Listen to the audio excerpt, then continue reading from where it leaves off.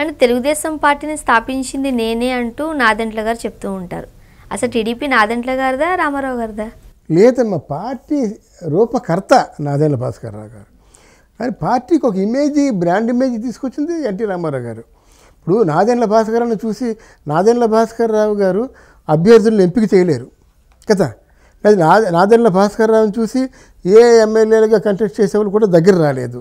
రామారావు గారిని చూసే వచ్చారు. రామారావు గారి నమ్మకం మీదే వాళ్ళు గెలిచారు. రామారావు గారి భరోసాతో గెలిచారన్నమాట.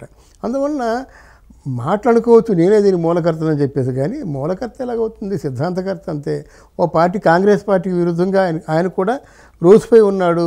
రామారావు లాంటి పెద్ద మన దాన్ని ఏమంటారు, మంచి ఒక చరిస్మా ఉన్నటువంటి నాయకుడు దొరికితే ఉపయోగించుకోవడానికి ప్రయత్నం చేశాడు. ఆ పప్పులు ఉడిగాయి కాదు, అంతేగాని రామారావు గారిని మనం నిందించవలసిన అవసరం లేదు. అంటే ఎన్టీ రామారావు గారు అని ఒక పేరు తీసుకుంటే ఇంతమంది కలబోతలో అని ఉన్నారు. కథానాయకుడి దగ్గర నుంచి మహానాయకుడి వరకు. లక్ష్మీపార్వతి గారు ఉన్నారు, బసవతారకమ్మ గారు ఉన్నారు. వద్దమ్మా పోల్చొద్దాం, బసవతారకమ్మ గారి పక్కనే భార్యగా భర్తగా కాదు, క్యారెక్టర్స్ చెప్తున్నాను నేను. రైట్, బాలకృష్ణ గారు ఉన్నారు, హరికృష్ణ గారు ఉన్నారు, చంద్రబాబు నాయుడు గారు ఉన్నారు, నాదెండ్ల గారు, ఇంతమంది ఉన్నారు. సో ఇంతమంది కలబోతను రేపు ఎన్టీఆర్ బయోపిక్లో ఎలా చూపించబోతున్నారు అని మీరు అనుకుంటున్నారు? జస్ట్ పోస్టర్స్ చూసి అట్లా. వీళ్ళు నా అంచనా ఏంటంటే చరిత్రని ఫస్ట్ సంకరం చేస్తారు. చరిత్రలో ఉన్నటువంటి యథార్థాలన్నీ కూడా అంటే కప్పిపుచ్చి చూపిస్తారు. ఒకటి, యథార్థాలుగా చూపించారు.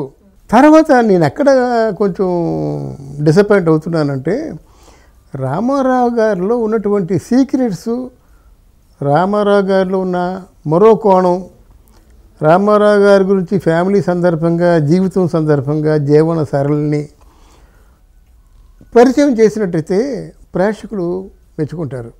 రామారావు గారికి సపోజ్ పాడి ఆవులంటే మంచి ఇష్టం. ఎందుకు ఇష్టం అంటే ఆ శోకురామయ్య గారి తండ్రి బాగా సంపన్నుడు. ఆ సంపన్నుడిని హత్యా ప్రయత్నం జరిగింది. వాళ్ళ ఇంట్లో ఎద్దులుంటే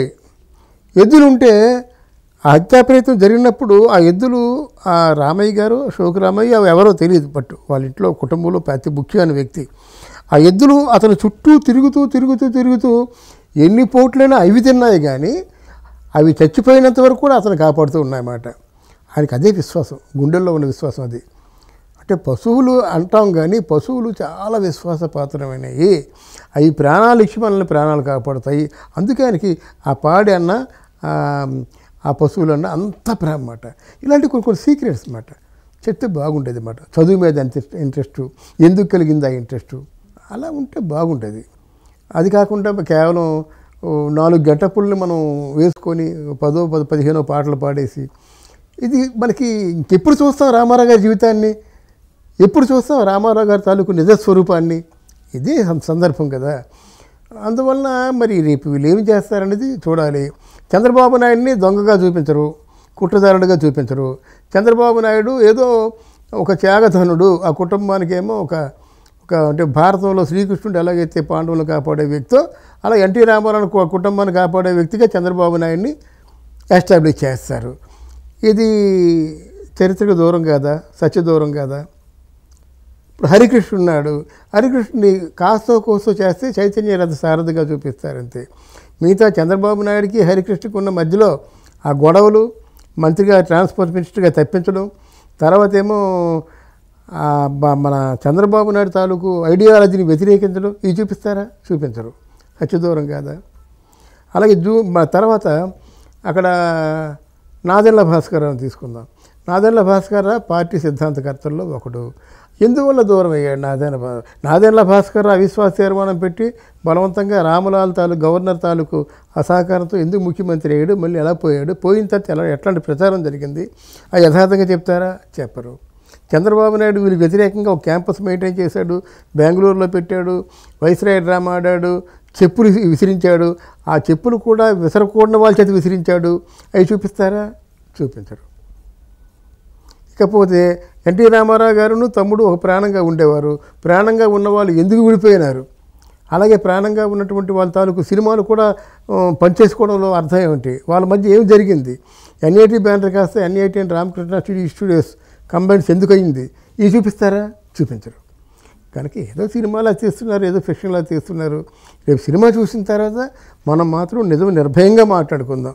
ఎందుకంటే చరిత్ర ఎప్పుడూ సంకరం కాకూడదు. చరిత్రను చరిత్రలా చెప్పాలి, లేదా చరిత్ర తెలిసిన వాళ్ళు చరిత్ర చెప్పాలి. ఇది. సో ఇప్పటి వరకు అయితే మాత్రం ఎన్టీఆర్ బయోపిక్ అనేది కాస్త సత్యానికి దూరంగానే ఉండవచ్చు అని మీరు అభిప్రాయపడుతున్నారు. సినిమా కనుక ఏదో సినిమా అంటే అందంగా చూపించడం, రొమాంటిక్ పాటలు, ఆవేశభరితమైన డైలాగ్స్ కాదమ్మా. సినిమా అంటే బయోపిక్ అంటే వాస్తవాలు, యథార్థ ఘటనలు, ఆయన జీవితాన్ని యథాతథంగా ఆవిష్కరించగలిగినట్టయితే చరిత్ర పుట్టలోకి ఎక్కుతుంది.